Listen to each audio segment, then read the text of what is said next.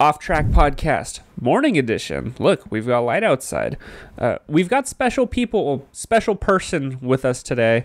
We have the usuals, Deacon and Pizza. They're not so special. But the special person today is Mike T. Schmitt. Mike, welcome to the show. Thank you for being here. Long-time listener, first-time caller. Yeah, you're in the Patreon, right? Yeah. Dang. I'm a subscriber. Dude, you're a real one. He's a stan. I love the Tom LaMarche video. That really made me happy to watch. Yes, dude. That one's coming out probably in like a couple weeks, so no leaks on that yet. Nobody, the public doesn't even know that there is a Tom LaMarche video yet. Oh shit, I just dropped the beat. Damn, it's okay. If you want to watch the Tom LaMarche video, check out our Patreon. Check out our Patreon. Tom LaMarche mini documentary. Bro, that was the fastest shameless plug we've ever done. I know. Been subscribing for like maybe 6 months. Oh, the return on my investment, tenfold. Oh, let's go. That's the best endorsement we can get. We have Mike Schmitt on the podcast. Mike Schmitt, fixed gear legend. If you know him, you know him. If you don't know him, though, Mike Schmitt, what is your relationship to the fixed gear scene and a little bit of who you are? Whoa. I without tooting too much of like my own horn, I definitely feel like I helped kind of make the scene what it is. I started riding in 2007. I was very like active on like online, so like on like the Trek Track message board. I designed like a 26-inch fixed gear freestyle frame like while I rode for Leader in 2009, and I was like, all bikes are gonna look like this, and everyone told me I was a fucking idiot, and all bikes now look like that. First 26-inch fixed freestyle rider in the US, but there was one guy in Japan who rode 26-inch before me on a Starfuckers. I really like kind of like led the nomenclature of FGFS on Trek Track. We didn't know what to call it. People were calling it like FGX, like BMX, and people were calling it like 700 CMX. 700 CMX and all this just like crazy stuff. And I like talked to a bunch of people. I was like really pushing for FGFS. I thought that just felt like something really ownable. And then I met up with Ed Wonka, started the Grime. I've always loved to like start brands and like just make shit. So really I just started that because I wanted to make like t-shirts, and somehow that led to designing the first production 26-inch freestyle or fixed freestyle bike.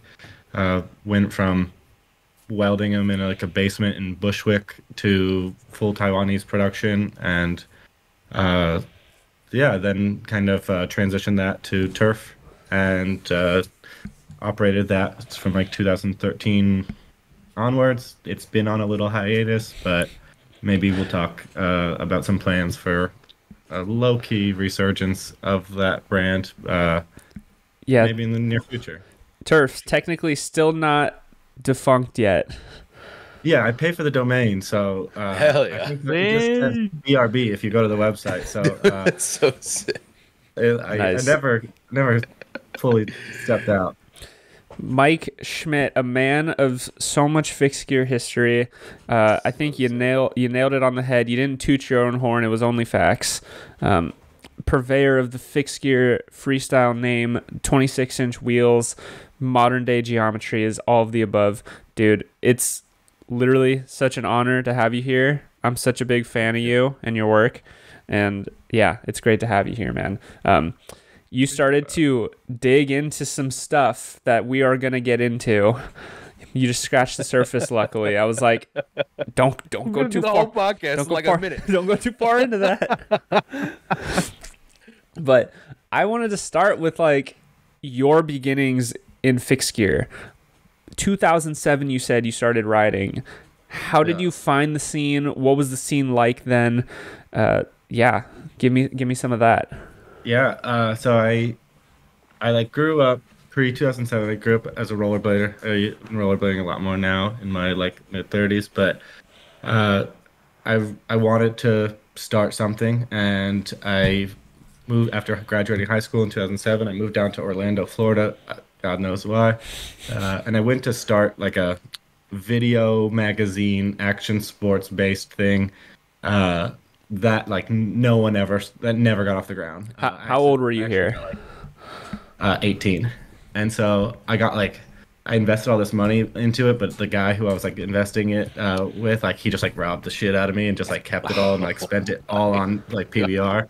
He like actually threw this huge party and he invited me to it, but I didn't realize like all of my investment for the brand like went to this like big party, and like that's the brand never started. You moved out to Florida and instantly got scammed. Exactly. And so I was like, I need a job. And at first I like was like, I need to get whatever job I can. And I like worked at a Long John Silver's / KFC, but as a vegetarian man, which was like a very wild ass place to work. And I upgraded and I got this job at Pita Pit. And they were like, look, you could work behind the counter making these like pita sandwiches, or you can deliver pitas, but like you gotta have a bike. And I was like, oh shit, like I've never really like been a bike guy. Like I've always just like rollerbladed around. And I was like, I'll pick up a bike. So I got some just like shitty ass mountain bike, and was having so much fun delivering sandwiches. And there was like one dude in Orlando. His name was Michael Blackshaw. He owns Asymmetric Cycling. He was like just this like cool, nice fucking man who could really. He had like a 26-inch aero spoke on a NJS, maybe Makino or maybe a Samson frame, but I was like, whoa, like this is fucking tight. Like I was searching on like Track Bike Supermarket for stuff, and he was like my real inspiration to get into riding, and I built up like my first fixed gear bike was like built with two 650s like front and back, because I was like, I want to do tricks, and I couldn't afford like a mix match wheel set. So the very first bike I set up was like dual 650s. That was an omen. And then that was a wild premonition. And then switched to like an aluminum frame, EAI brass knuckle. Damn. Holy I just shit. loved like delivering these sandwiches, and was like learning how to. I could actually wheelie back then. Like I know no one's ever seen me do a wheelie, but like I could do it. But that was also when I rode like a 2.5 ratio, where like now it's like 2.9 to 3.3 is like I need like a little brolic one. But roughly, what was your ratio? I think like back then it was like 46-17, which is like that was like the wheelie ratio. I love that ratio. Candy. Yeah. But yeah, like the dude Blackshaw or whatever, he like they were like he did like bike polo. He would like just like fuck around on like flat ground, and I was like really inspired by that, and I started just like getting into bikes while I was in Florida. I left Florida in 2009 for legal reasons that we won't discuss, and I like moved to Richmond, Virginia, and I was like, oh, it's time for me to start like another brand. Like I just like love to create shit.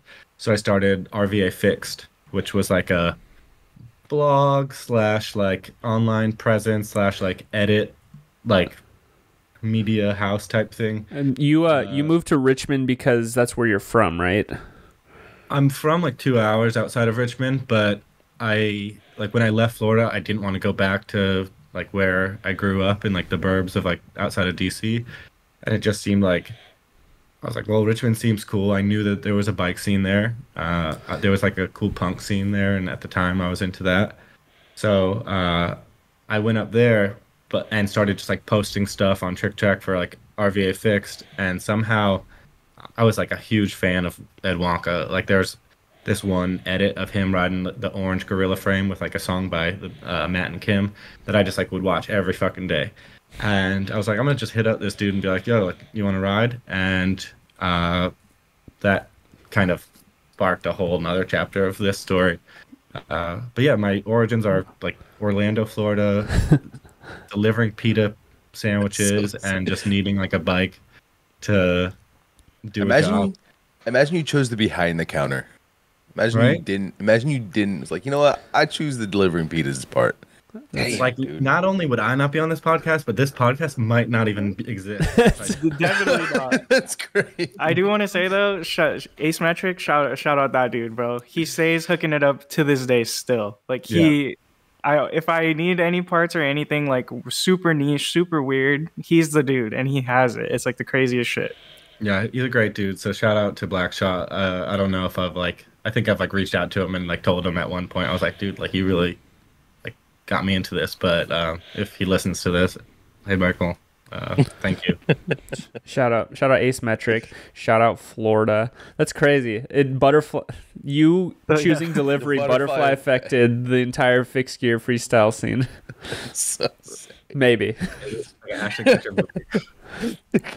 That's so sick. You said you bladed a bit. You should. I want to know about your blading history a little bit. How long did you blade for? Was that your only action sport that you used to do? Did you ever skate or anything? I skateboarded when I was like real young, and I would like when I was like a little kid, like maybe like third grade, was like into skateboarding. But then I moved to Virginia after living like in New Hampshire as like a very young kid, and there was just like some kids who rollerbladed in my like fourth grade class, and they had like some like sick like Solomon skates, and I was like, whoa, like I gotta like start skating. This just seems mad fun.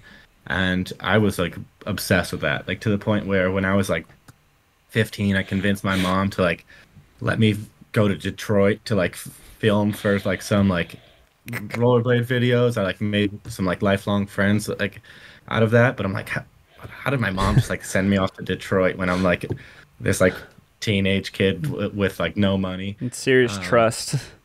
Yeah, for sure. But it like it was a formative experience. Like I was filming stuff, I was editing stuff. I realized like I just love to be part of like the subcultures of action sports, and I think that like really kind of was foundational for what I've done for the majority of my life.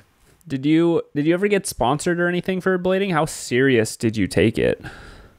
I took it serious, but it was like I never had like a sponsor. I was like in videos and stuff. I like had less like pro for sections, but like I had like clips and like montage sections of stuff.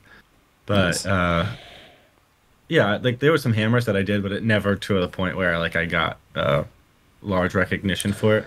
I was a moderator on this like message board for a while too, so like Yeah, that's close enough. yeah, I was like, well, at least I got that. I felt like that was like my accolade. It's surprising a little bit because I mean, look, I guess my untrained eye for blading is apparent, but you seem to be really good at blades when I see clips, and I'm assuming that back then you were maybe even better than you are now. Yeah, I think I've always like had like a weird approach to tricks. I mean bikes too, but like yeah, I think I can like hold my own. Like if I play like a game of skate right now, like I think I could take Kareem right now in a game of skate on a practice rail. Ooh, that's a challenge. Oh, Yeah.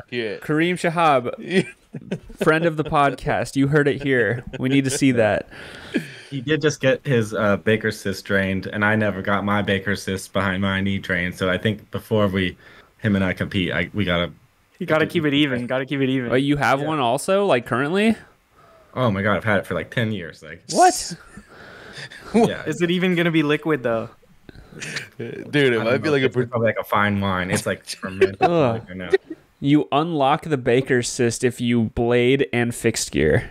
Yeah, if you destroy your knees, basically, then like the pool of fluid behind your kneecap will fill up. Dude, that sucks. what the fuck, dude? When did you? I've been warned. Why did you start putting down the blades? Like, did fixed gear just interest you more? I liked the fact that like fixed gear was like brand fucking new. Like there was like I had a chance of like like doing what all the like rollerbladers I looked up to, like the ones who are like, the OGs who like created like the foundation of like what tricks were cool and like what parts came out and stuff. I wanted to do that in something new, and so I really fell in love with Fixer because it was like it wasn't a thing. Like there was no scene really when I started, or the scene was like very much like a track bike scene and a messenger scene, and there was like a couple sprinkled people who were like doing tricks.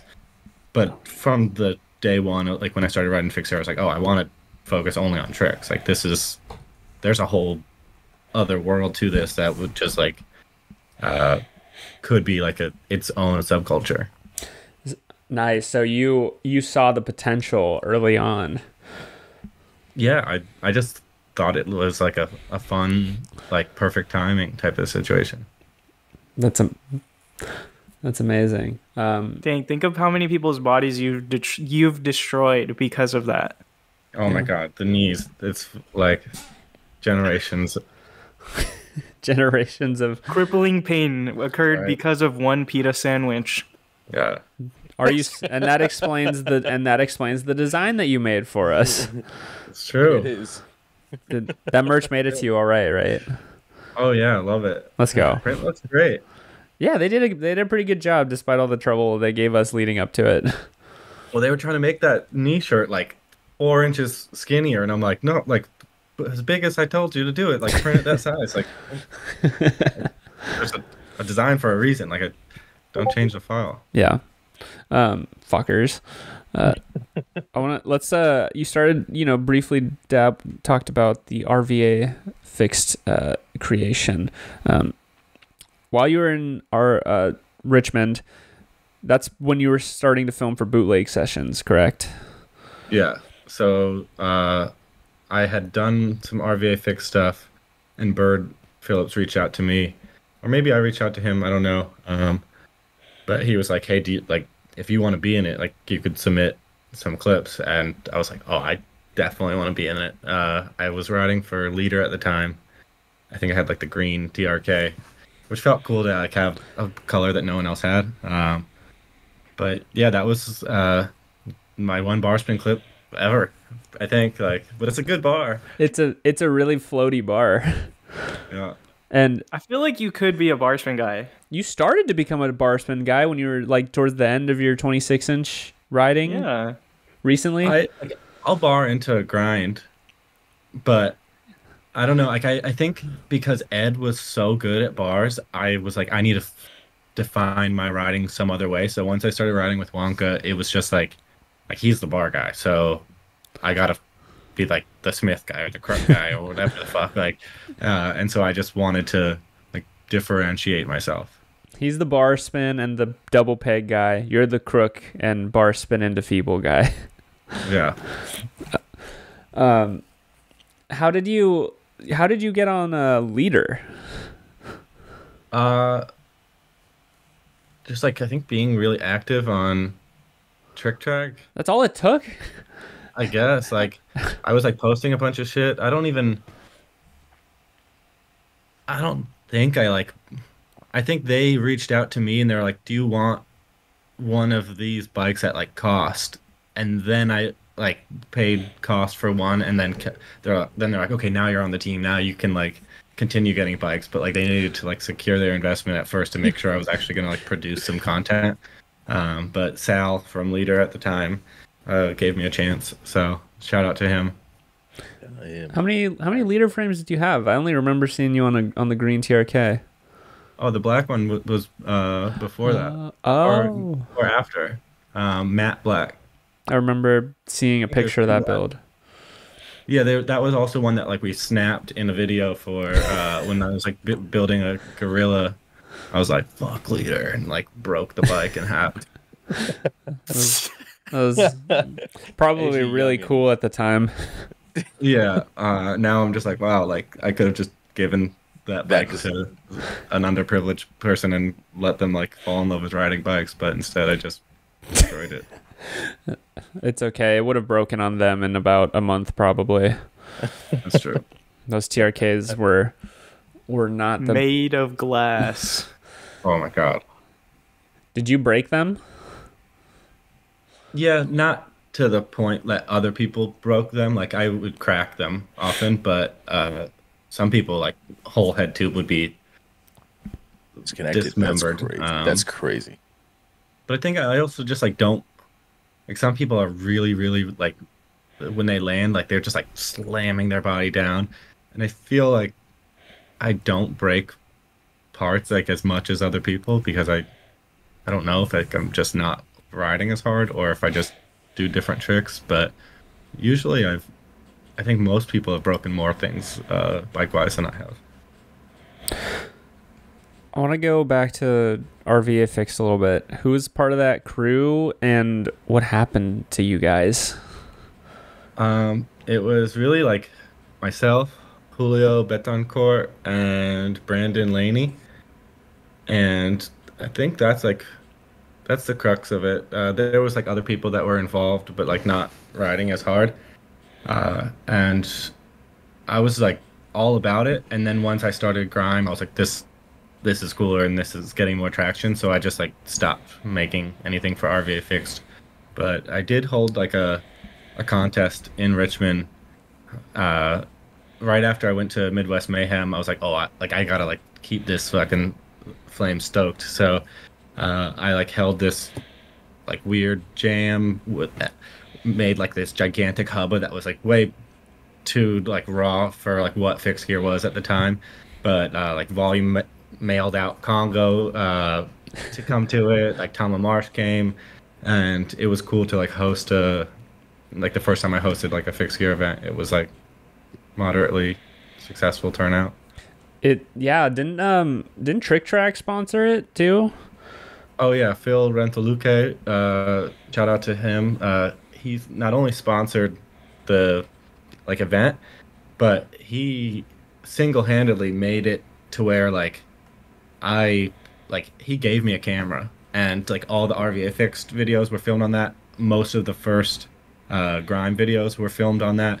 I eventually had to give it back to him because I think he was like selling all his belongings after some like hard times or something, and he was like, dude, you got to give me that video camera back. But like he just like saw that I was like doing shit, and he's like, dude, like you got to promote like this riding, and he just like handed me a camera. So not only did he sponsor the event, but he really is kind of like a cornerstone to like why I was able to promote myself as a rider, which then kind of snowballed.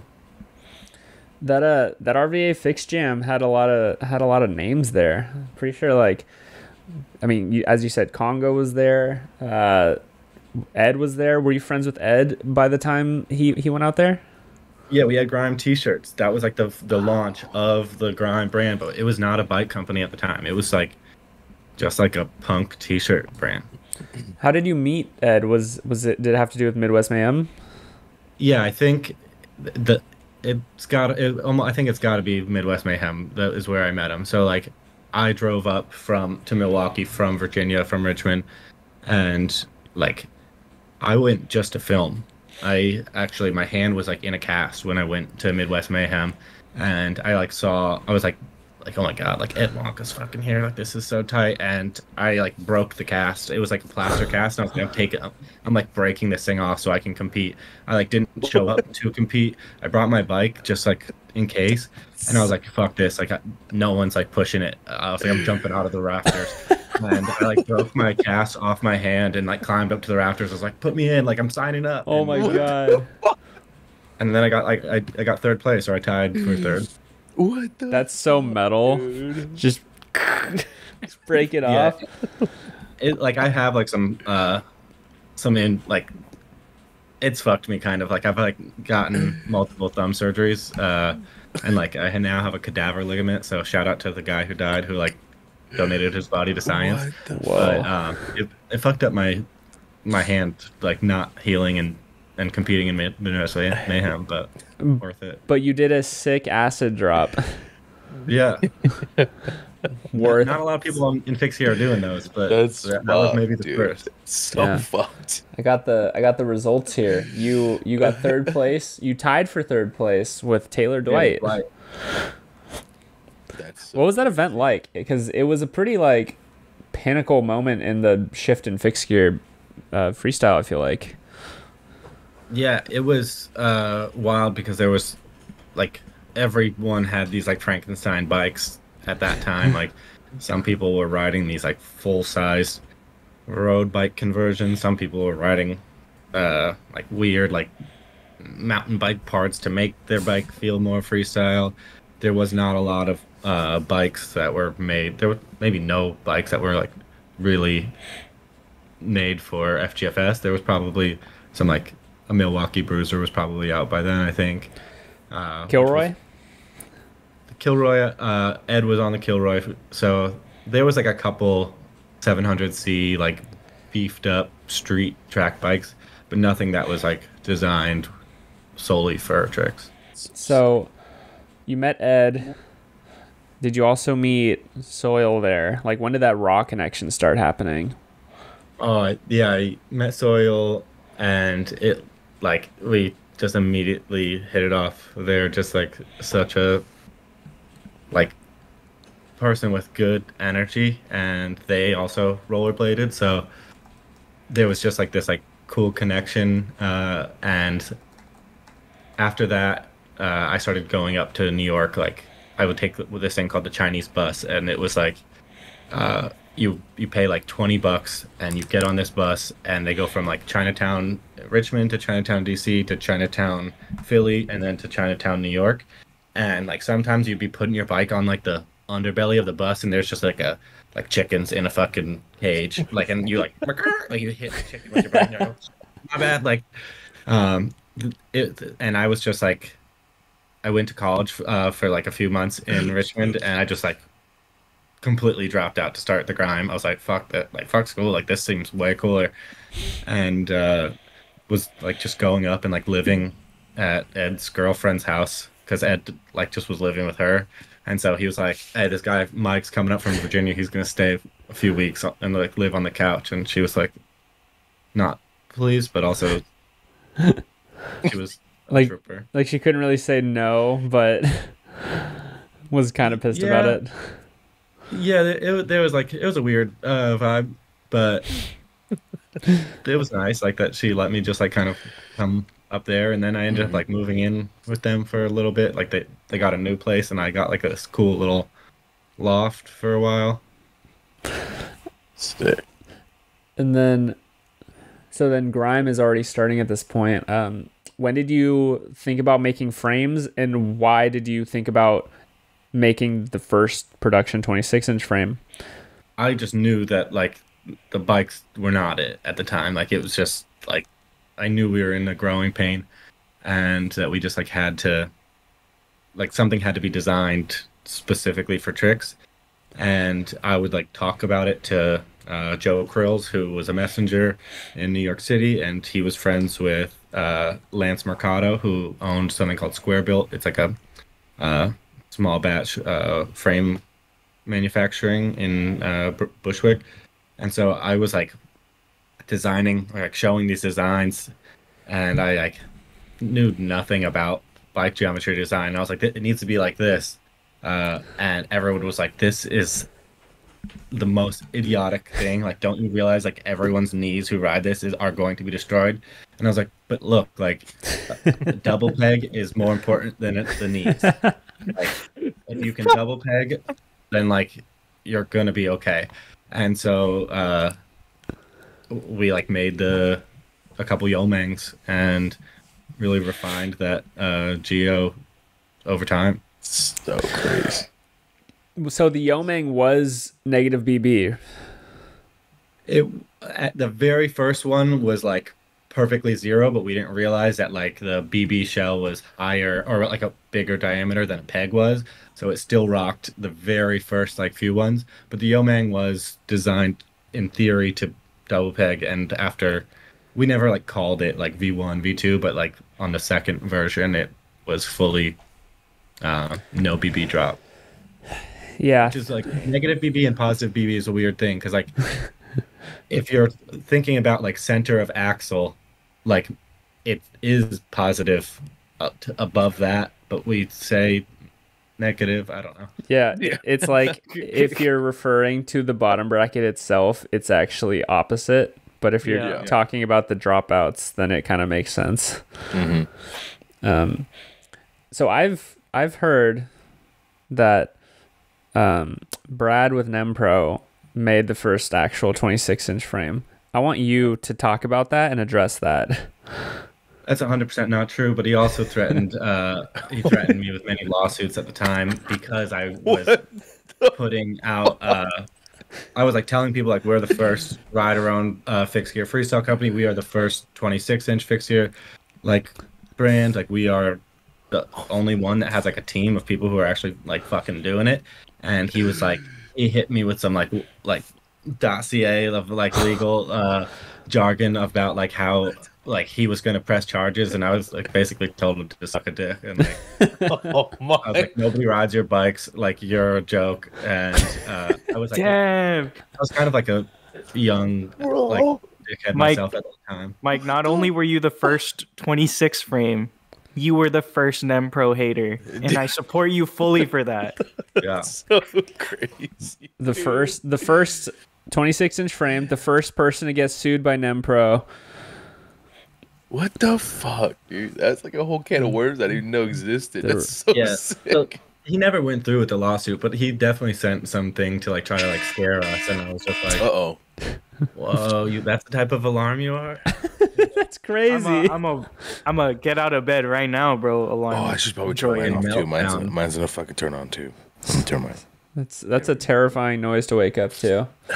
Dude. Is this the time you normally wake up? Thank you for waking up so early for this morning. No, that's it's time for you to get out of bed alarm. You know, I have the wake up alarm and then the get out of bed alarm. I would be waking up right now.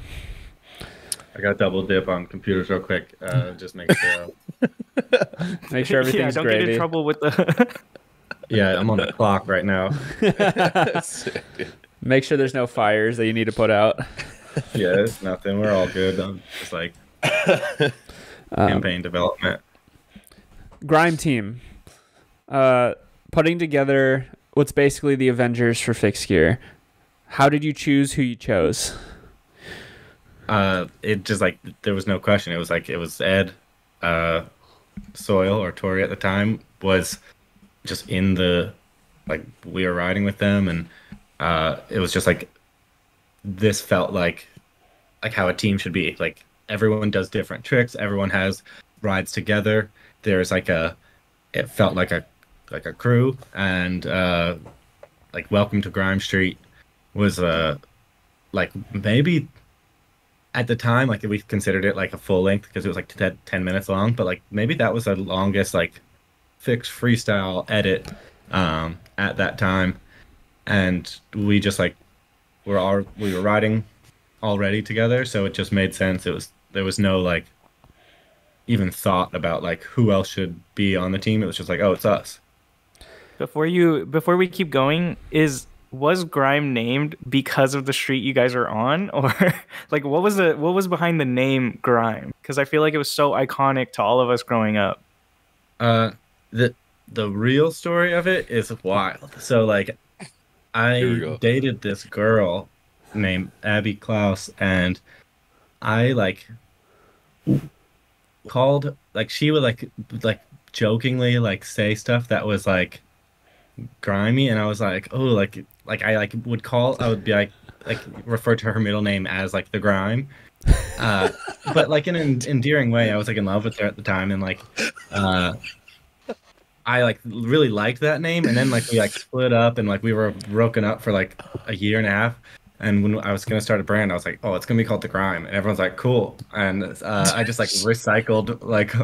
Let's go. Shouts out to Abby, bro. It's crazy. Yeah, So sick. Mike, your entire life is just a butterfly effect. yeah.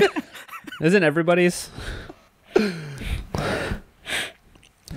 That's so but yeah, crazy. just like I at the time I was like into kind of like misfits and like punk culture, and it just felt like a way to like it was like an edgy word. Like we were riding in the streets of New York and shit, and it just felt like I was like, oh, like this is like there was riding coming out in California, and it was like not dangerous riding or not riding that was like felt like there was like an attitude to it. So like I very much like wanted to create that energy in the scene. So that was crafted. Yeah, it was a lot of consideration went into it, even though if it seems like kind of like somewhat slapped together in the early days. It felt very organic. I mean, I'm sure it was still, but was there any potential names that you remember, like when in the workshop? Was like the Grime the immediate one?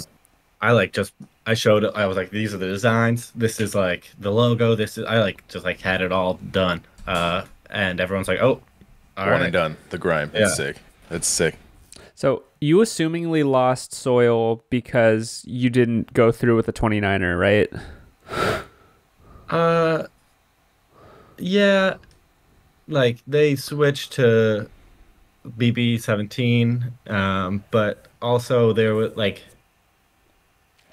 we didn't want to make like I was just like I don't want to make a 29er frame. Like I'll make one for you, and you'll learn to ride 26 soon enough and convert. And they were just like, this is me. And so they kind of switched to riding the Serpent. But even Ed didn't want to ride 26-inch when I like first met him. And I was like, no, like you're gonna switch. Like you're like trust.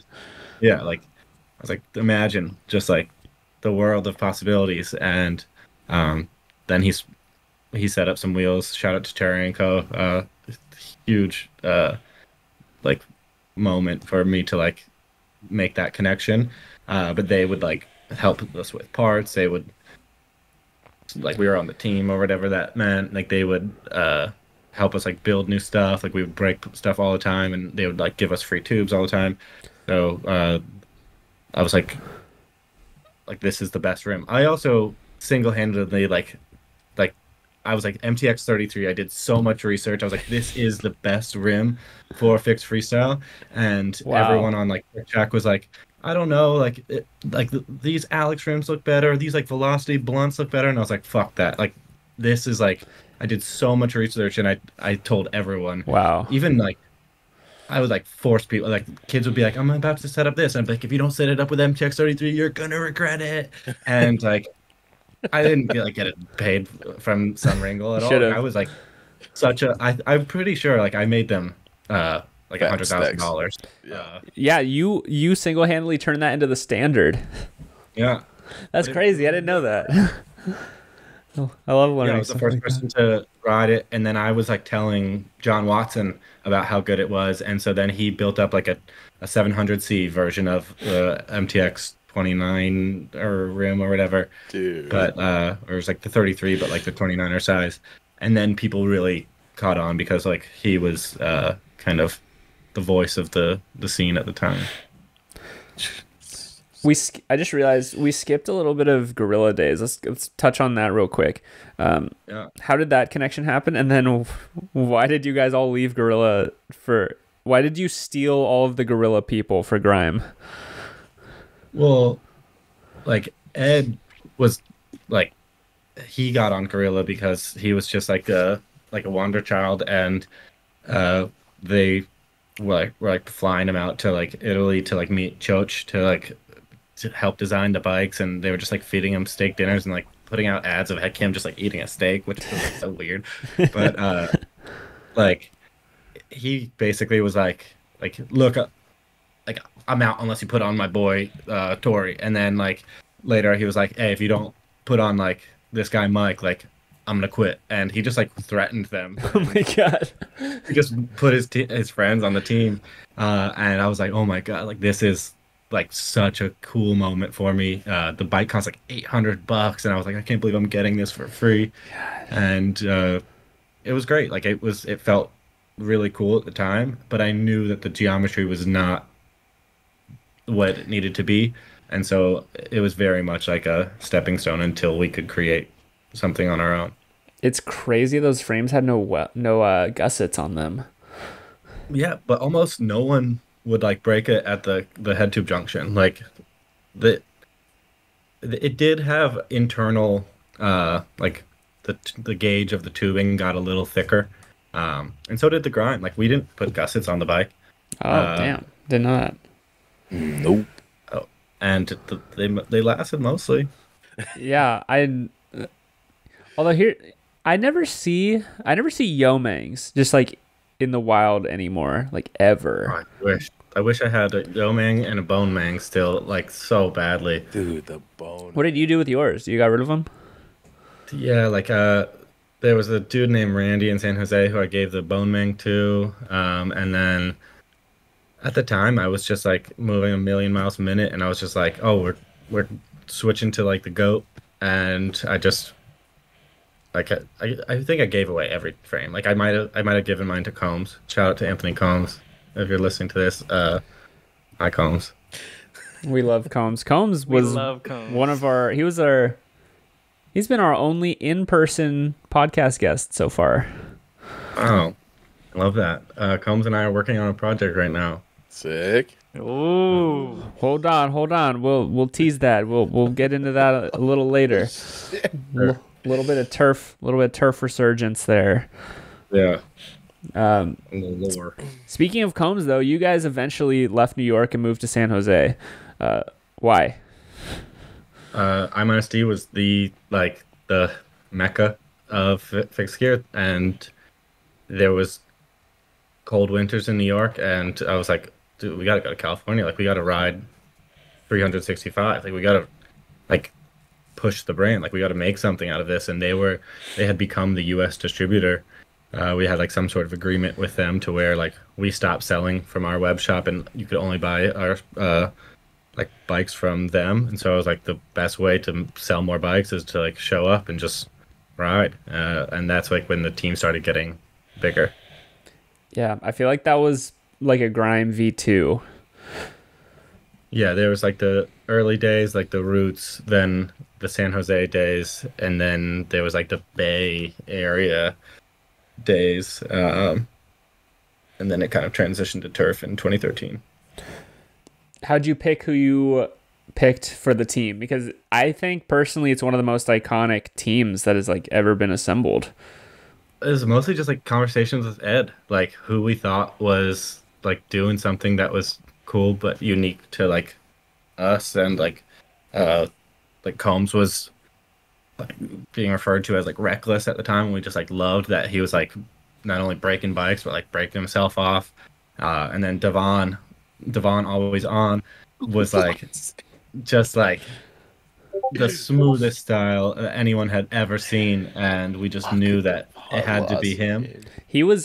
Both of them relative like pretty undiscovered at the time too. Yeah. Like sleepers. And then Hambone was like, I had met Hambone actually in like I also like there was like a Washington DC competition that I won. I don't know if that's in the Fixie archives. I did a double peg upper rail to bar out. Like, this was like gotta be like 2011 or 2012. But like Hamrick from Kansas City drove all the way out there for like this, like maybe Holdfast was like the main sponsor for it, but it was the Fixed Tricks Jam. Yep. So it is in the archives, the fucking single source of truth. I got you. But yeah, like I met Hamrick through that, and at the time I was like, his riding is cool, but he was like still very much like learning his way. And then like when we got out to California, he hit me up and was like, dude, I want to like come out and ride. And I was like, okay, like, do you want to get an apartment or like together? And he was like, okay. So we had what was called like the trap house, and it was a kind of like flop house type thing. Like people came, people went. We were like delinquents and like just like playing like Vietnamese poker all day, and like let's go drinking ancient age whiskey, making a lot of like weed butter and shit. And yeah, like it was like iconic. I just like was like, Hamrick, you're cool. I didn't really know if his riding was like gonna like get to a place, and then once he like got a place together, he was like, I'm gonna start like putting in work, and he did. He was like doing tooth, not hangers, but like tooths down like 9 stair rails when nobody had ever, besides Ed, had ever done like a front peg grind down a rail. So he definitely stepped up, and so I was like, we got to put him on too. We've all seen the consequences of him doing that trick. Yeah, well, you can't. Yeah, he definitely broke like 4, 5, 6, 7 bones in his face. Like, still maybe different fractures of one bone. I don't really know how many face bones he got, but it was multiple fractures. That might be one of the worst fixed gear falls. Also, the way it's edited is sick, where like the picture cuts out and he goes, "I can't see, dude," and you're just like, we're just kind of left to our imagination a little bit. Yeah. And then you had Ricardo Lino. Yeah, that was such a strange addition, but I just loved that he was doing something different. He's also a legend in rollerblading. Like he like been doing it for so long, and I don't really know how the connection was made, but I just was like, we started selling internationally, and I was like, let's get someone on the team who's just like doesn't live at the trap house, and like who's just like a completely separate like entity. Yeah, that's true, because it did seem to all be like the Grime team was just this group of people that is in your kind of area. Yeah, it wasn't like a team like where it's like we were always like spread out. It was like really just like who we were riding with, and like the people that we felt like we would want to ride with the most became the team. But then Lino was just like a weird anomaly where he was doing cool things, and we just were like, well, like let's give this dude a chance. Yeah, and you guys were putting out so many web edits at the time too. Oh yeah, like Cunningham Skate Park, and like we would like throw little jams in the park, and like Stonegate Skate Park, the 1 day 1 spot series. Love that shit. All alive again and being able to watch again because of the Fixed Gear archive. I think there are some that are lost still, but I don't know. Yeah, there's still a few that are missing, but we got a lot of them back. Yeah. Oh yeah, it's been so crazy just to be able to rewatch all those videos that like, we would loop them forever.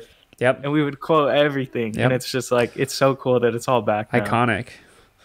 And I just loved like the whole thing. Like I loved like branding the edit. I loved like picking the music. I loved like actually editing it, and like I tried to like put in a lot of like B-roll and like personality into it. I felt like everyone else was like not showing like the lifestyle of the scene, and so it was like really important for me to like make something that people were like, whoa, like these people are like living this. It's not just like they're not just like going out to film something. Like this is like they eat, sleep, breathe this. And that translated because that's how they felt.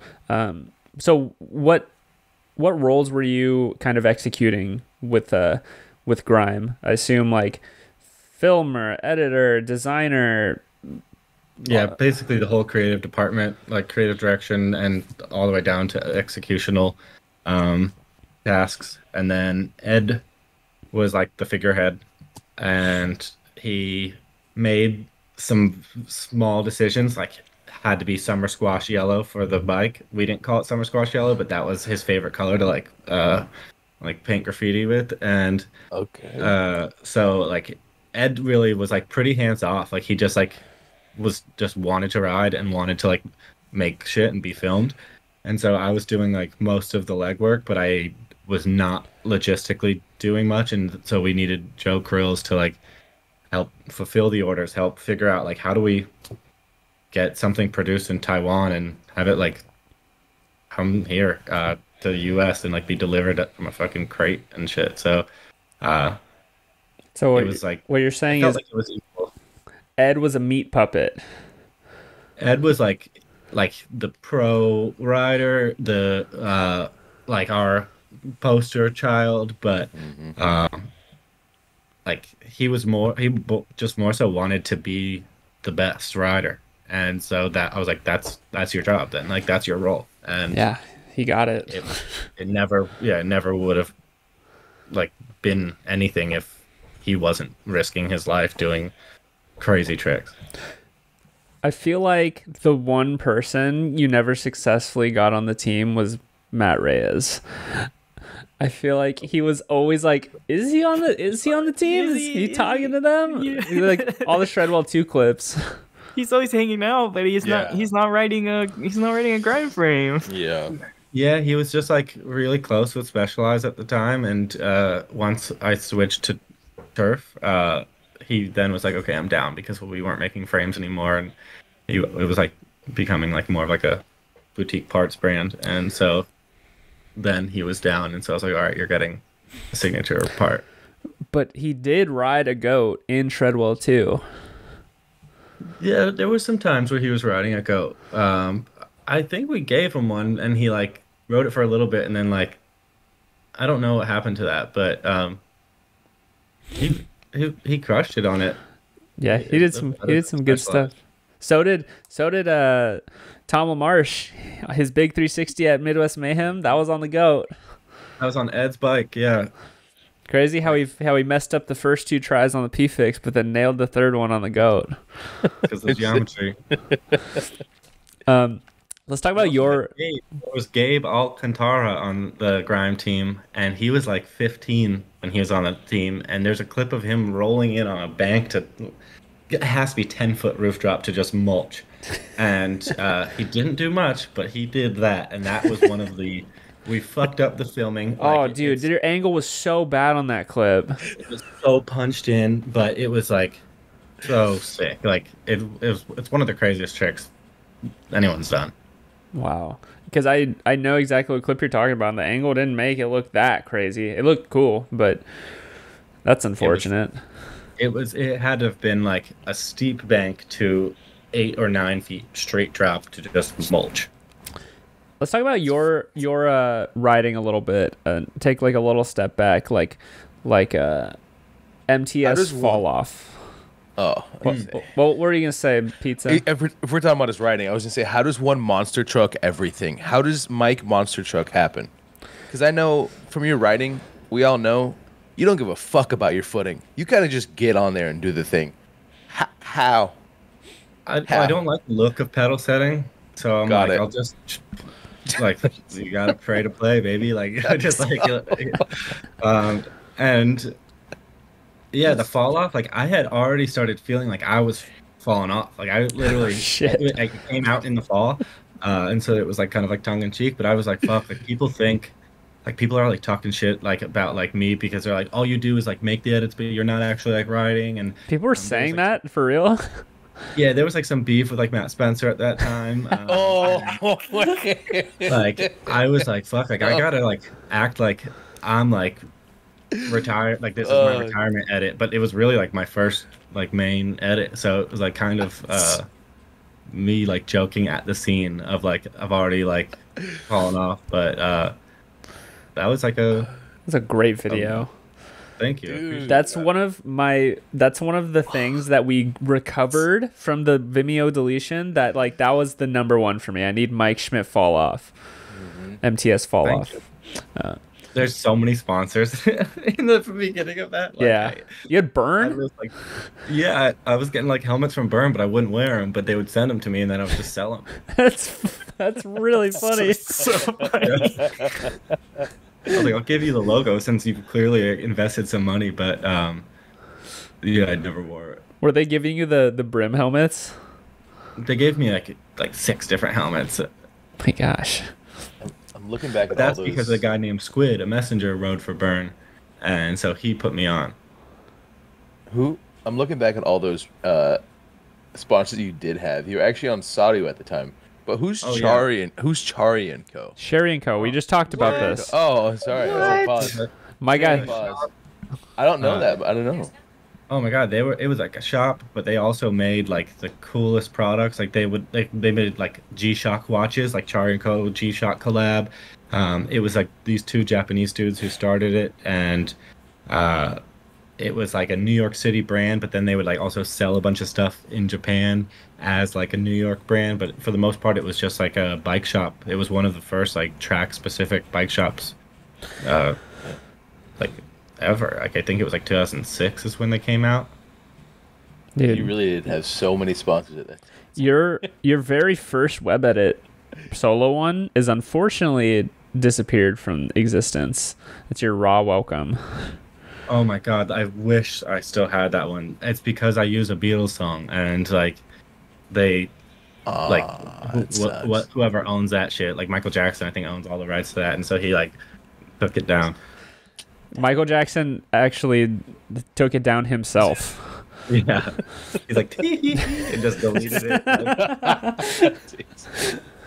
That sucks. Yeah, I'm real sad about that one. That's like still on my hit list of videos to recover. If you're listening to this and you have Mike Schmitt, Welcome to Raw on a hard drive somewhere, there is an insane pedal feeble. I'll get it real quick. Oh, is there a picture? Yeah. So I got the cover. Oh, on a fence. Damn. Yeah, but there's this insane sequence that I did in that raw edit. I don't know how like good you can see this, but like I do huge. Just the top of it where there's a 40-foot drop, and then I land on the middle and then just bash down the stairs. But like I could have died. Like it probably a 40-foot drap on the other side of the ledge. Gosh. And I was like, I want to pedal feeble this. And everyone's like, don't do it. Like, don't do it. So Soil at the time was like, I will film it, but I don't want you to do this. And I was like, I'm doing it. What's the most dangerous trick you think you've ever done or tried? That one? Maybe that. Damn. That was early, too. Yeah, I have a question since we're on the topic of grime, and I know I'm gonna get shit for this because I know it's coming up. The grime was also associated with one part, the gumwall tires, specialized gumwall tires, peanut butter sidewalls. And so I feel like you guys were like the start of gum coming into FGFS, right? What made it that tire, that one specific specialized tire that had like the tread on the outside as well? What made it that tire be the one that's like, yeah, everyone should ride this as a front tire only? That was the one we couldn't fit like a really in the back for bikes at that time, and we were just blowing out sidewalls, like riding like power blocks and stuff like that, and riding like Kenda tires, and we were just like, fuck, like we need something where the tread is like a BMX bike. Yeah. And we found that the rubber compound, because they had a dual compound for like the brown sidewall, it was actually like harder than the full black one. And so we were like this is it. Like this this tire's never gonna blow out. Like you could double peg a crustiest ledge. And like it would just hold up. Damn. That's do a little intermission. And then fill up this water cup up here. Yeah, go ahead. Like in some capacity, I'm in like every one of these. So I'll send you like we had like the cover. Dude, that's one of my collector pieces. I need that one. I got two, so maybe I'll let you know.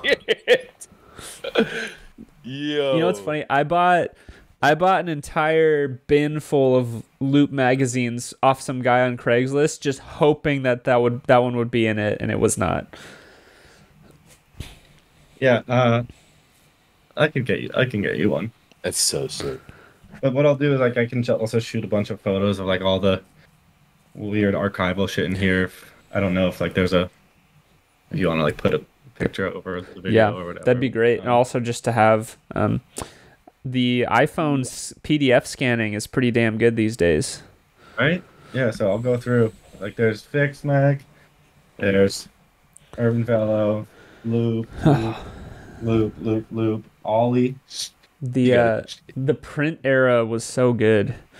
It was sick. Like I love tangible media. I love just like something that you can hold is so cool. We should make a mag. Dude, yeah. Like an annual. Fast Paced Scene? I remember that. I don't have that mag, but I have a profile. I had a whole little like interview in Pace Mag. Damn, that's rare. Dang, we need to. This is the one area of archiving that I am very not brushed up on is magazines. I have a little bit, not much at all. Yeah, it's like it's hard because like they're not backed up. That was like early internet days too. Those are the hardest. Yeah, that's the hardest archival pieces to either collect or document. So someday, Mike, can you see these questions, or do you know the questions that he's asking? No? I haven't sent anything to him. Okay, I have no clue what we were talking about. Okay. I see one on there, and I don't know how that one's gonna come into play, but I think Jay's gonna ask it right now. This is the best time for it. Yeah, I'm pretty sure we're gonna talk about it. Can't Fool the Youth 2 Seattle trip. You pissed in JD's mouth. Talk about that. Yeah, well, at the time, like, I was hanging out with Ed, which inadvertently meant I was occasionally eating painkillers, and not necessarily proud of that era of my life in that sense. But everyone like shoplifted a bunch of beer and burgers and had this like big barbecue. But I've been vegetarian for like 23 years. And so I was like, fuck, like I guess I'll just like eat this like bun and like lettuce slice. And so I was drinking. I had only eaten a bun. I had rode all day. I had broke myself off on something. So like Ed was like, here's some like he was like my Dr. Feelgood. He was the medicine man. The name of the bar because we were fucking. He just like had these like plugs to get like Percocets basically. That's and basically like it like I like blacked out and I thought I walked to the bathroom, but I walked to everyone's shoes. And I was just peeing on everyone's shoes, thinking like just that I was. That was the bathroom.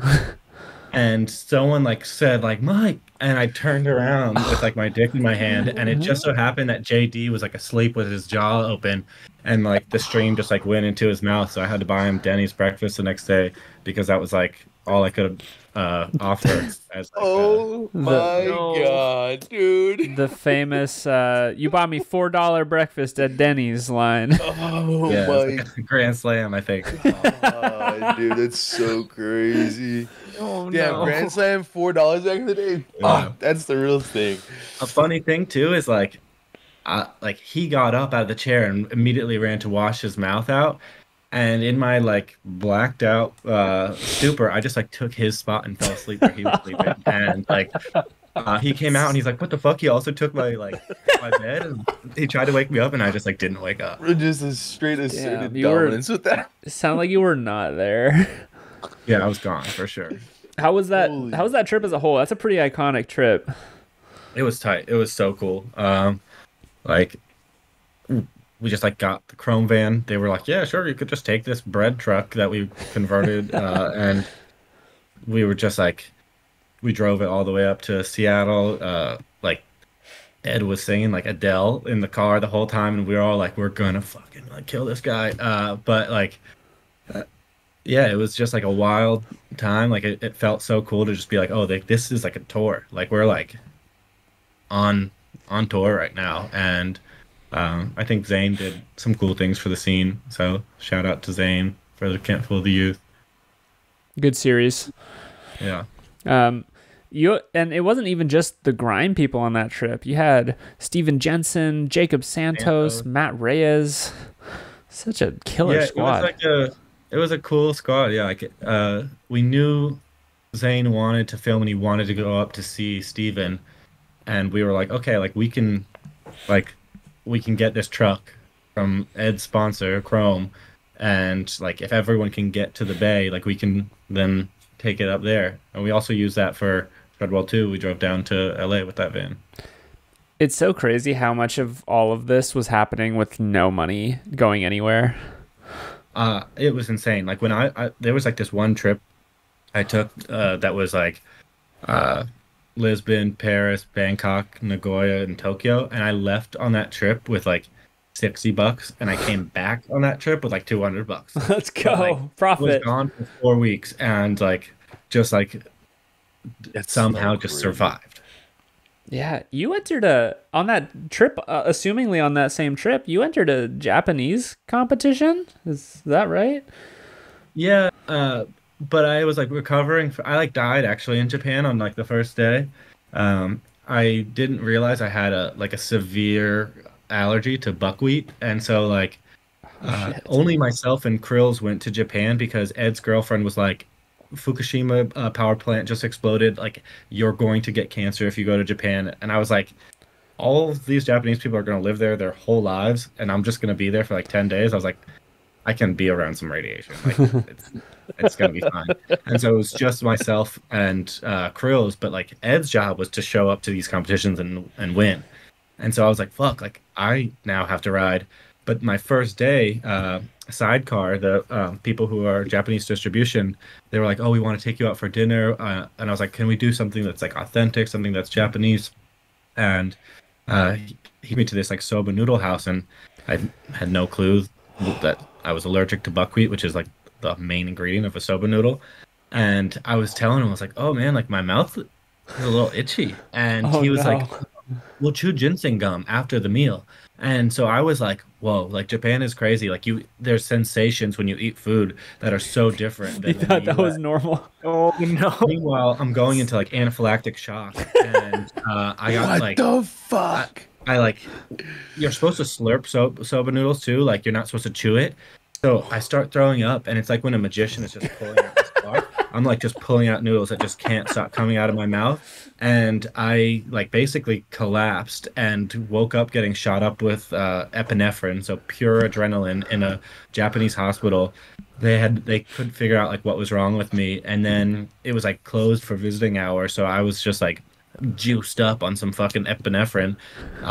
And just like in this Japanese hospital, no one spoke English. There was no translator at the time, and so I just kept on pushing like the call nurse button to like see if I could like flirt with this nurse, because but with like full, no, neither of us spoke each other's language.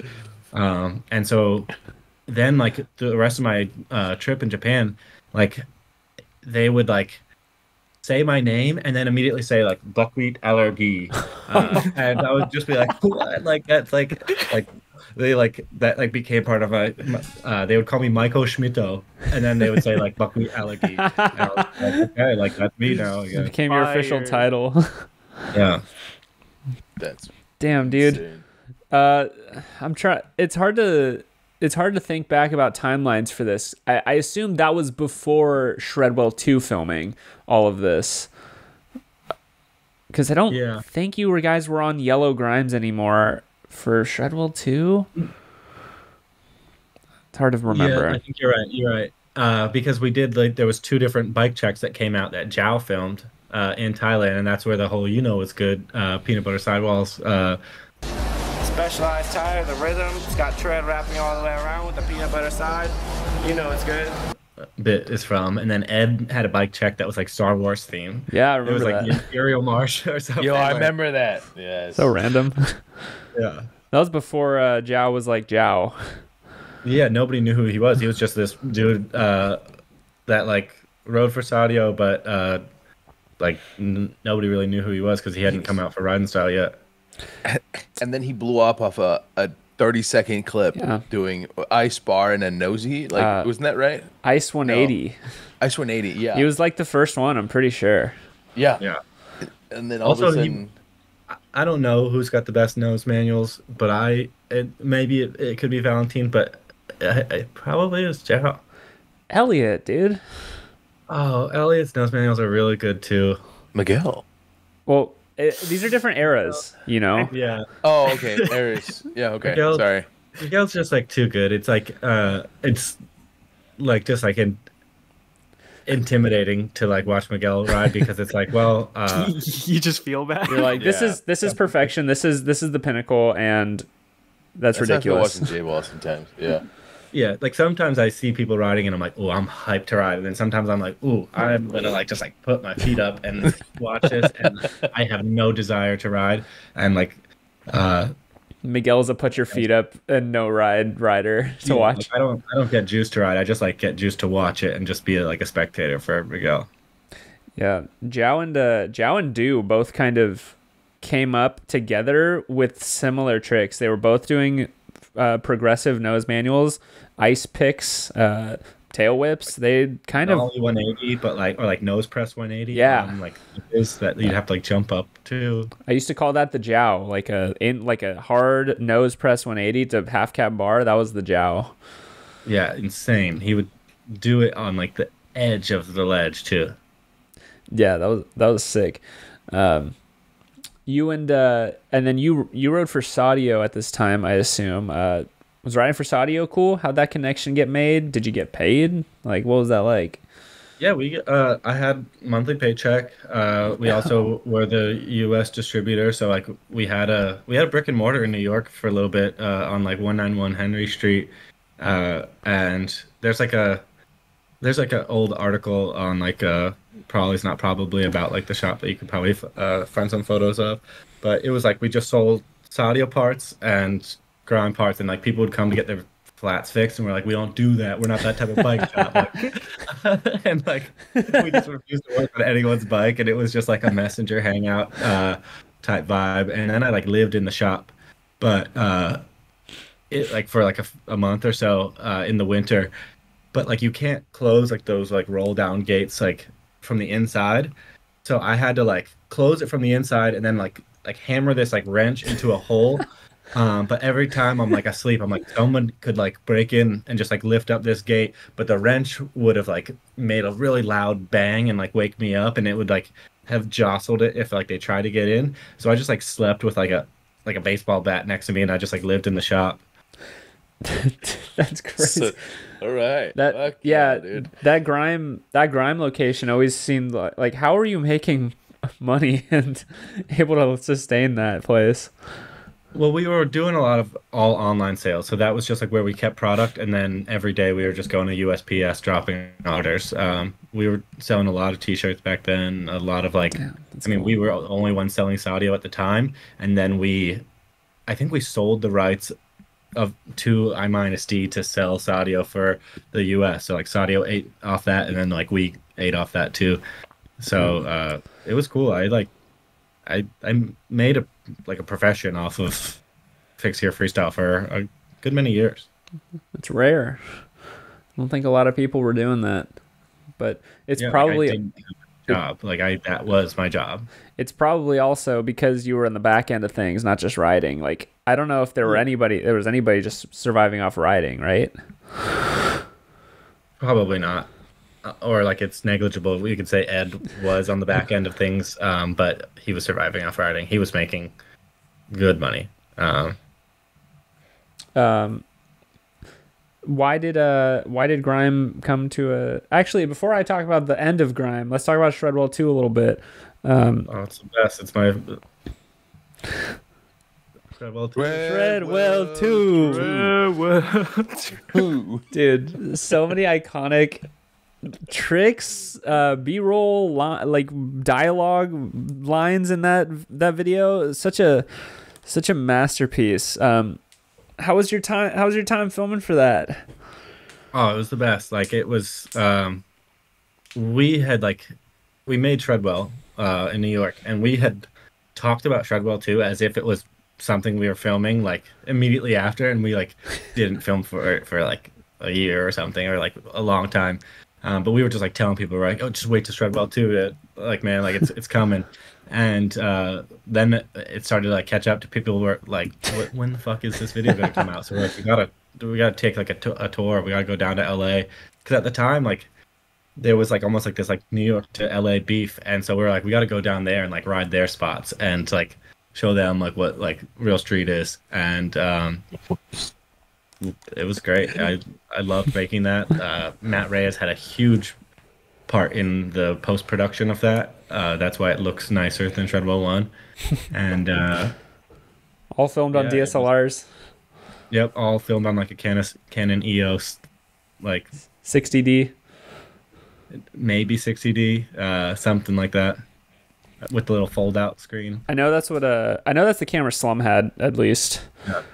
Yeah, then it was pretty much all 60D. And then I had like a Canon camcorder too, so there's some shots where like you get the little zoom. Camcorder zoom and shit. Yeah, that's a nice touch But to maybe have. that camera actually came in for Turf. To be honest, I think it's all. I think it is all 60D footage for Shredwell 2, and flip cam. We used the flip cam. Remember that? Krillswell. Yep, Crowswell is sick. That was a cool video. Go look on Fixed Gear Archive for Krillswell if you haven't seen it. Also watch Shredwell 2 if you haven't seen it. It's pretty iconic. We re-uploaded it to the Fixed Gear Archive because it's been taken down from so many places so many times.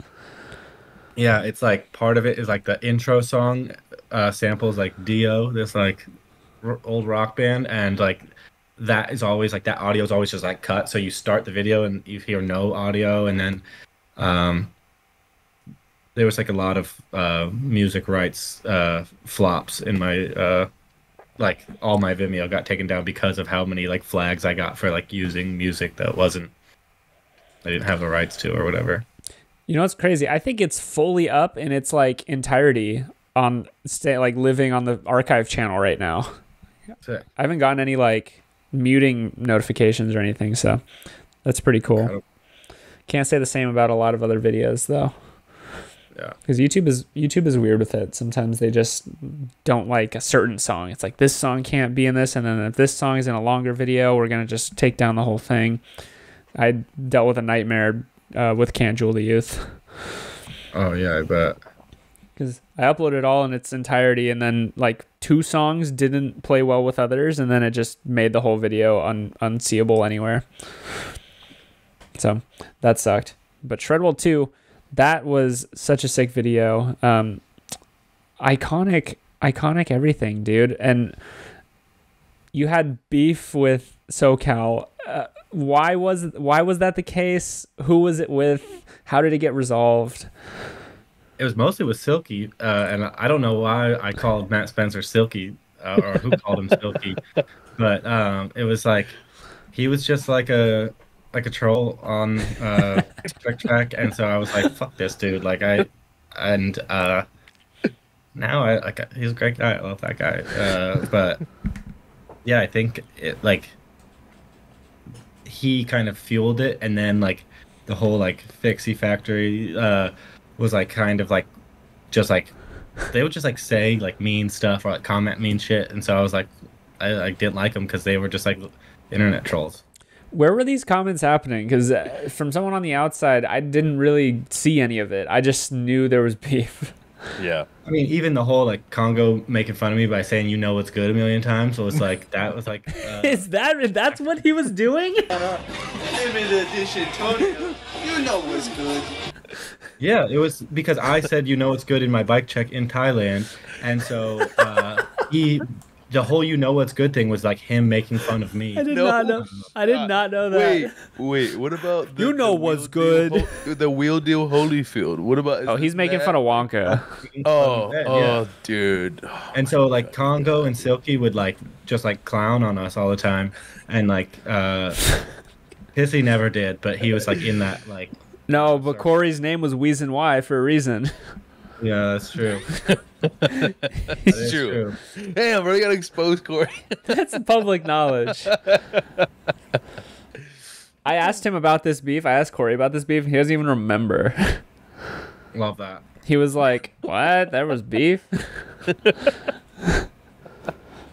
There was definitely beef, but it was okay. Yeah, I remember seeing little comments here and there, and like maybe threads, like a picture would get posted, and then someone would be like, I think I remember one specifically where Matt posted a picture of himself like in Austin or in Texas doing some gap, and then it might have been you or someone else affiliated with you was like, "There's no way that's a 5-foot tree gap," or something like that. Like, yeah, like they like had some like caption on it being like 5-foot drop, and I'm like, if you look at the shadow, I'm like calling them out like. Oh my god, dude. You know what's good was because fuck, that's hilarious. Because I said it about the peanut butter sidewall, and I was like, "Oh, if you know it's good, like this is the best tire." And the Congo then just was like, "I'm going to use this and like make fun of Mike Schmitt." Iconic on both ends though. You saying "you know what's good," that's iconic, and then Congo saying it, also equally separately iconic. pretty sure that was on shirts and shit.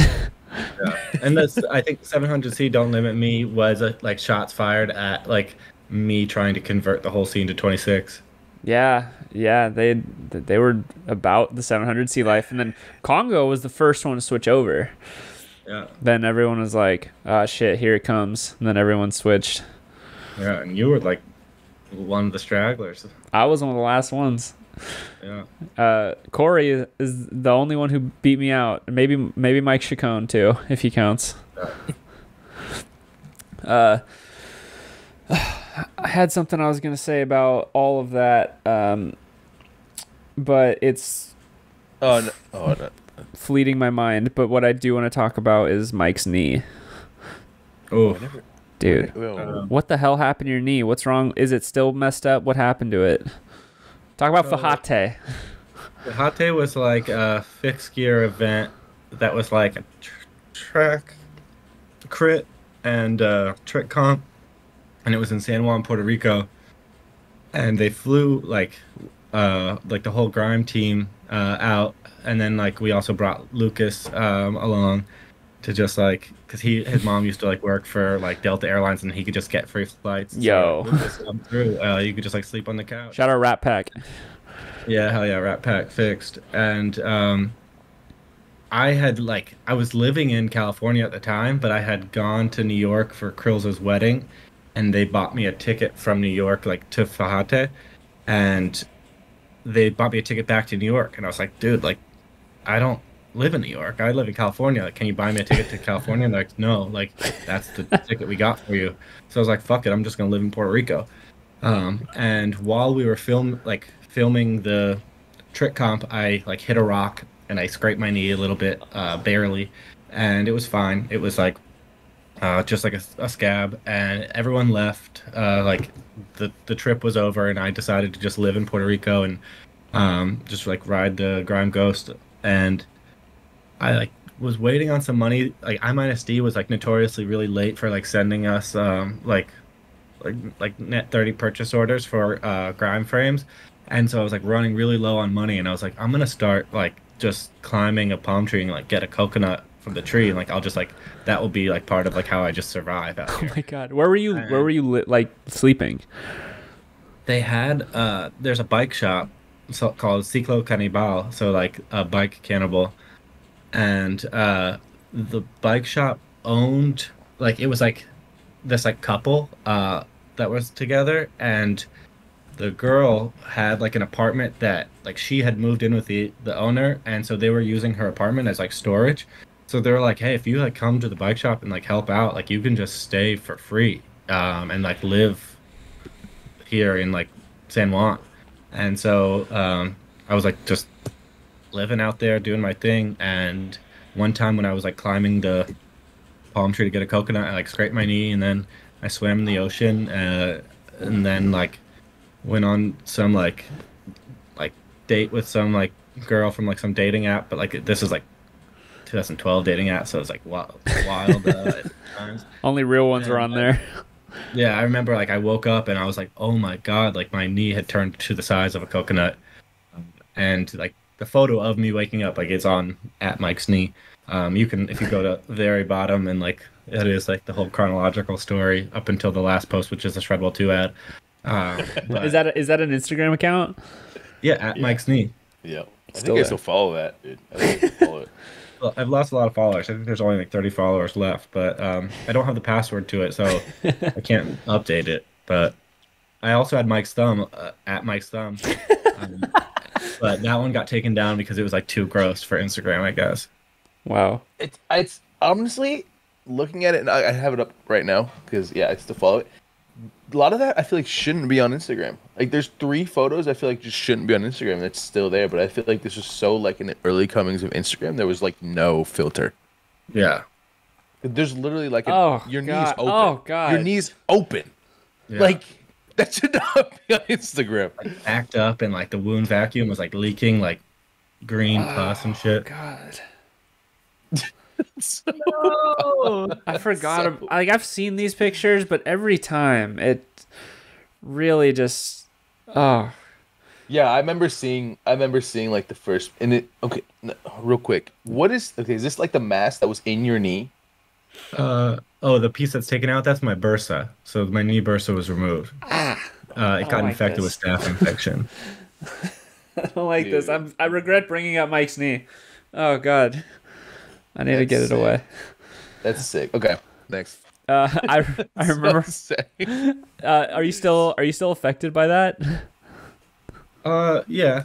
Like I have like a Baker cyst because of it, because I have bad circulation in my knee. I don't have a bursa in my left knee, so like my skin is healed to the kneecap, which is like kind of weird. So it's like it opens up like a fucking like tin can if I hit it, because there's just like no blood flow, and it's like the skin is like healed to the cap, so it's like not like it doesn't like it's like I don't know, it's whatever happened to it, it's if I like bump into something, my knee just opens up. It's like once you break it open, it's never the same. Yeah. So even like last summer, I crashed while filming a clip of Matt Reyes, and I opened up my knee again. That sucks. Yeah. You've had seemingly like some of the worst like consistent injury problems, like your shoulder too, right? Yeah, so the shoulder started in 2015 on a trip to Albuquerque with like Matt Spencer and Elliot and Ian Walker. Oh, And yeah. there's like this rail that goes down and then flat. It's like a blue rail. And oh, Jackson was on the trip and some of the Fode dudes. And like I crooked the rail like down and through the kink and landed it, and like Jackson was like, dude, I like missed the clip. Like I'm like, what? Like how did you miss that clip? So I went to go do it again, and like the rail was like in the middle of the steps, but then there's like a rail on either side, and I like somehow just like fell over and went to grab the other rail, and it like ripped my arm out of the socket, and then I fell like on the spot where your shoulder's supposed to be, but it was like disconnected. And I didn't go to the hospital. I just like popped it back in, and my shoulder dislocates 1 to 6 times a month currently. I've had 2 surgeries on it. So what did the surgeries even do? Nothing. That's fucked The up. surgeries were arthroscopic, so like small little cameras going in and like suturing ligaments, but ligament can't heal the bone. Ligament can only heal the scar tissue. So it didn't really work. And so I need to get another surgery that's like a full open surgery, like maybe like a 5-inch incision where they do a bone graft. But that's just like not something I like am excited to do. So I've been putting it off. But I had a surgery in like 2018 and in 2020. Are you gonna make Jackson pay for it? No, but he doesn't even have the clip of me falling. So not only did he not get the clip of me landing it, Jackson. but then he's like, dude, I must have deleted the card of you like falling. So I have no. There's a photo though. There is a photo of me crooking the rail. It was like we lit it up at night and stuff. I've probably It's on seen it. Wolfdrawn. It's on Wolfdrawn Tumblr, I think. Like me doing crooking down and flat. I'll try to pull that one up for viewers. Nice.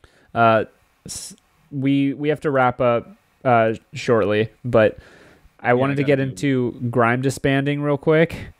What happened to the Grime? I think, maybe people internally know, but I think it was kind of a mystery to everybody externally. Yeah, it was like we all were kind of going our different ways. Ed wanted to make more money for himself.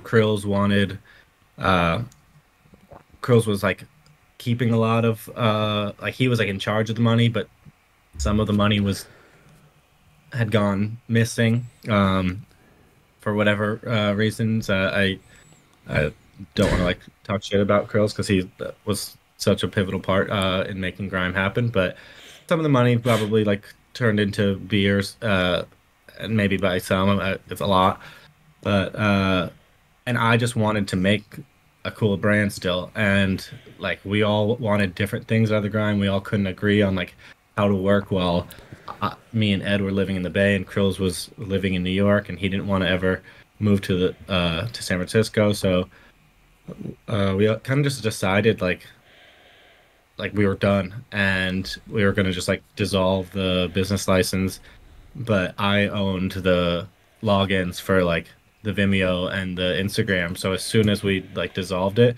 I just already had like a new brand in mind. I was like, it's called Turf. I had the logo done, and I just like seamlessly changed it and just like started telling people, I'm like, this is Grimes Now Turf. Let's And it's just me. go. And so at the time, I think Ed thought he was like a co-owner, but he invested nothing, and so I gate kept it for myself. How Yeah. did what's the lore for Turf? I know you have the lore for the Grime is her name. What's Turf? Like you explore your neighborhood and like by riding street, and like I liked that it still felt like it had an edge to it. It's like get the fuck off my turf, but also like the coolest part about riding is not skate park riding. It's like roaming through neighborhoods, and just like sometimes those neighborhoods are not the nicest or the most affluent, and just like finding the joy of like architecture that can be played on. Nice. Turf, and then that led into Word is Bond. We all know and love Word is Bond. Amazing bike video, iconic sections. You finally were able to put Matt Reyes onto the team, which was great, I'm sure.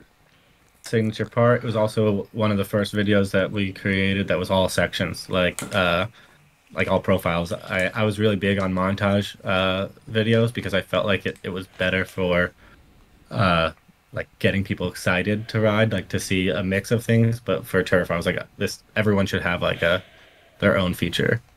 And then some people had like a mix section, like JD and Hambone, and oh wow, the actual part, the ham bones. Wow. So yeah, we made that bar end.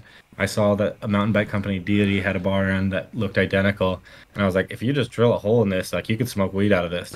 So that's what I made. Let's go. Did everybody have a planned signature part? A plan, yeah. Like Jimmy Watcha had like cranks and a sprocket. I had pegs. There was plans for there was like a chain tool that was like it was like a open-ended 17 wrench and like a chain breaker that we made. There was I mean, Matt obviously had the stem. the slingshot for Matt Reyes. What was Ed's gonna be? I don't. Oh, the hub. I made a hub for a while. I made like a 14 mil female hub that it would have worked if I had maybe like 10 more grand, but I like sunk like 7 grand into the hub, and I just like couldn't get it dialed enough.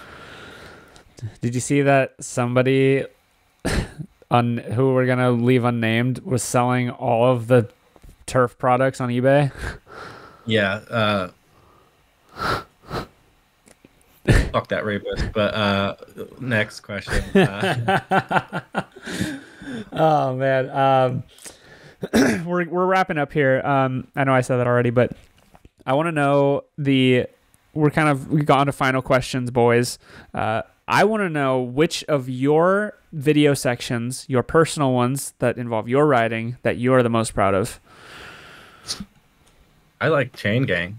I think, and that's another montage video because I felt like the montage was like needed at that time, and it was just like a very fond memory of like holding an event and like making everyone show up to like Arizona, and That was fun. like just knowing that like it was all just like it wasn't, no one was filming for our video, like nobody knew I was making Chain Gang. Like I knew I was, and I knew like I had like designed out like title cards and stuff like that. I knew the songs and like how like one song would sample like the next song, and I like had this whole plan, but everyone was just casually riding because like that was the downtime for Prickly Pear Jam, which was like an event I held in a ditch, and so I just think like it's a fond memory. I think my fall off section is my favorite like solo part. Where does Bond edit is pretty cool too. Twilight Zona. Twilight is that's also cool because I was just like I felt like I had something to like prove to be like, look, I'm still here. I still ride, and So good. it was like casual riding, but like harder riding with Twilight Zona. Dude, and you had Who is Mike Schmitt, man? How do you... There's too many. There's too many. They were all iconic, dude. Thank you. The Who's Mike Schmidt, there's like some weird tricks in there. Like I like grind like this flat bar with like a 20-foot drop on the side of it and like the intro, and I'm like, why did I do that? Like it was like above a pool in like a college in Oakland. Yeah. I don't know, all your writing and all your edits have had such like some of the most unique writing ever. you have a take on spots that's just, I don't know, it's timeless. Appreciate that. Boys, if you have any last questions that you would like to ask Mike, I would ask them now, as I have to leave for work very shortly. Mike, what's the greatest sandwich of all time?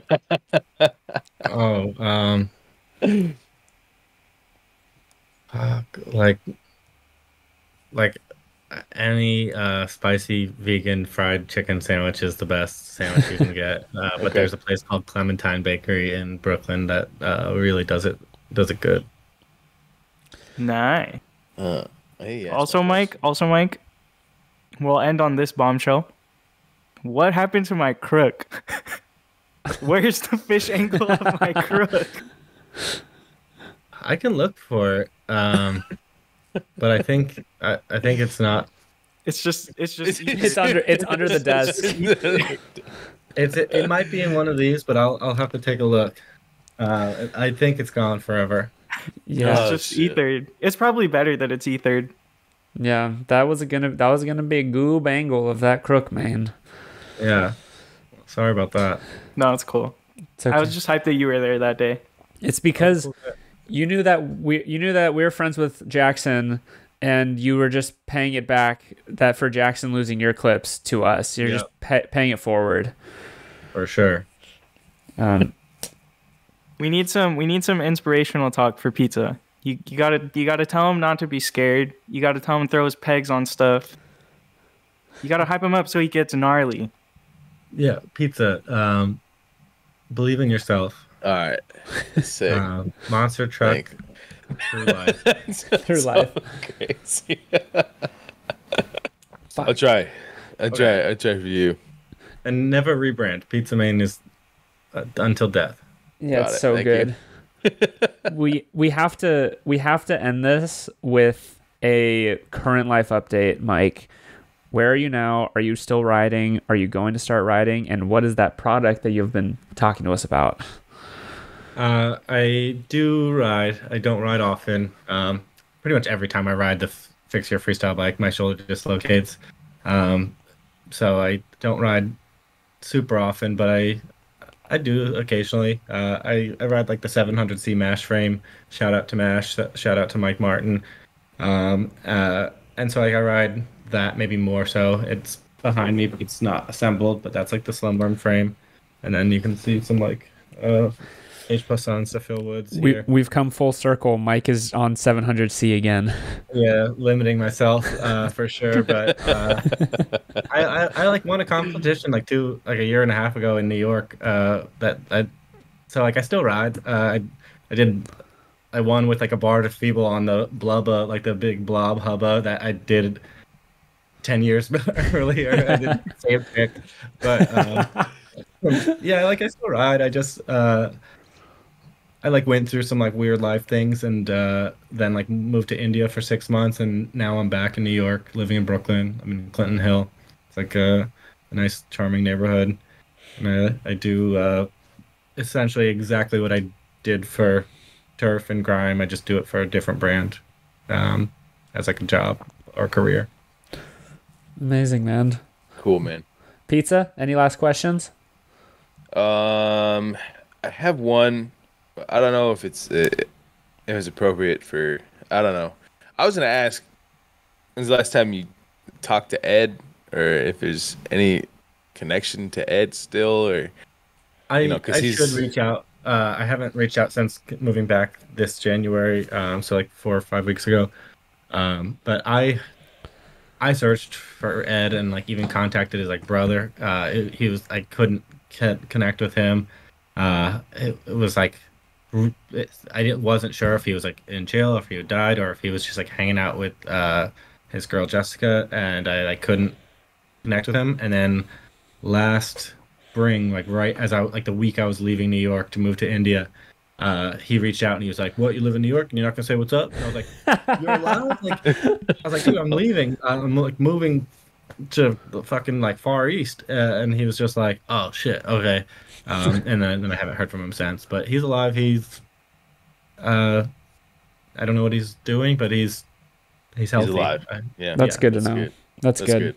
That's I think all of our worst fear. Yeah, that was one of the mysteries we've always talked about. So, and I owe a lot of things to Ed. Like Ed really, without him putting me on to Gorilla or Chowry and Co, or without him like putting his life at risk for the Grime, like this podcast might not be here. So thank you, Ed, if you're listening to this. I doubt it, but shout out Ed Wonka. Mike, want to take us out with the new product that you've been teasing us, or do you want to keep that under wraps? Yeah, I can say right now I'm just like working on something. It will probably be small batch, and it'll probably be more of like a boutique part. It's not necessarily fix your freestyle base. It's more of like a 700C track base, because it will be stem. It's reminiscent of a slingshot, but it's kind of like a new version of what that could be.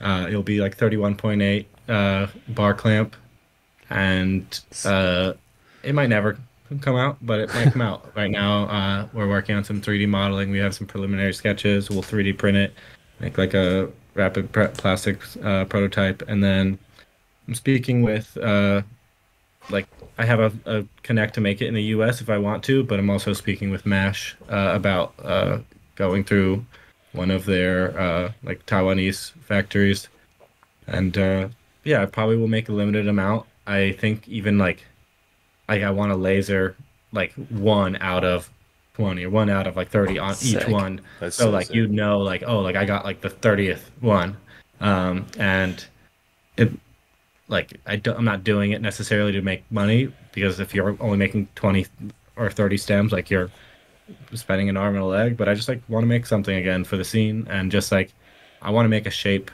that is unique. Like there's a million stems you can go buy.